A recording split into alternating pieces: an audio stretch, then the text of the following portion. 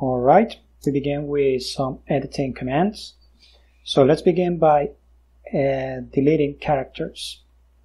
So to delete one character, what you need to do is to place the cursor to the character you want to delete and then press X, the X key in normal mode. Alright, I'm going to press U to undo, GG to go to the beginning.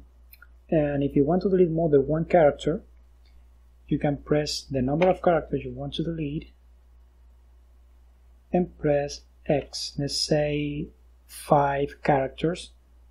I want to delete 5 characters, so I press 5 and then X. And as you can see, Vim deleted 5 characters. Alright. Now, if you want to delete a word, for example, random here, what you need to do is to type DW and the word is deleted. Alright. Now I move on to a bigger line, let's say line 42. Alright. So we can apply increments as well.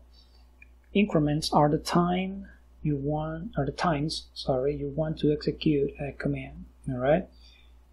So if you want to execute just one command 5, 3 or 10 times, what you need to do is to type the number of times and then the command. Now, for example, let's say that I want to delete 3 words or 3 times a word.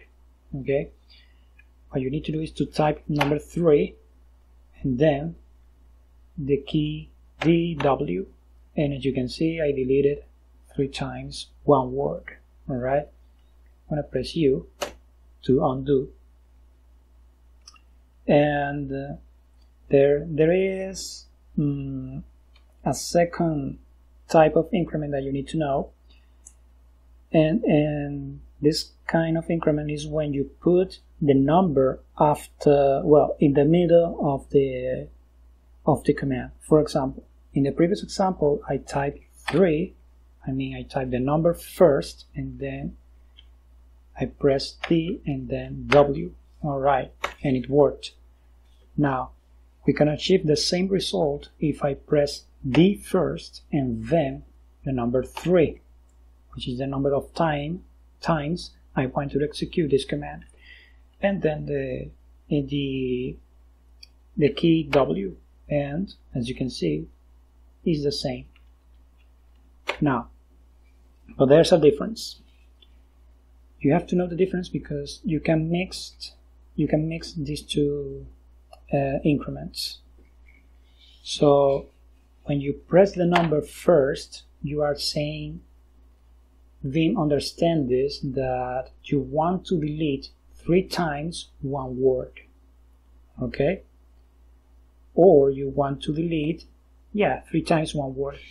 But if you put the number in the middle, after the D in this case, you are saying you want to delete once, but 3 words.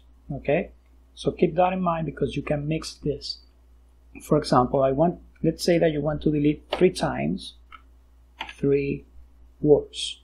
So in this case, the combination is 3D3W. And as you can see, the result is different because I'm saying they understand this like you want to delete 3 times 3 words. Okay? So I'm going to press U to undo. So remember that, alright? I'm going to this line because it's a little bit longer. Let's say that you want to delete 5 times, so 5D, and 2 words, 2W. And here you have it, okay? That's how Vim understands increments when you put the number first or in the middle. Alright. Now, as you can see, if you press by normal means, you delete from left to right. Okay. If you want to delete backwards, let's say that I want to delete 2 dice game, and we're right here, you can go to insert mode and press the backspace. Okay, that's the way we are usually accustomed to, and that is also used in text processors and also in other text editors. You use the backspace to delete backwards. But in Vim you have another way to delete. You can use either the backspace, but make sure to be in insert mode to do that, or you can go to normal mode and press DB. Alright, and you delete the entire word. Of course, I have to go to the column and press DB to delete it completely.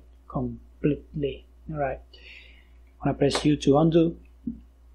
And now, let's say that I have the cursor in the middle of the word. So if you want to delete the entire word, what you need to do is to type DIW, which means delete inside the word. Okay, so that's how you delete the entire word. So that's it for this video. This video was just about deleting characters, and in the next video we are going to work more about changing characters and editing characters. Okay, so I see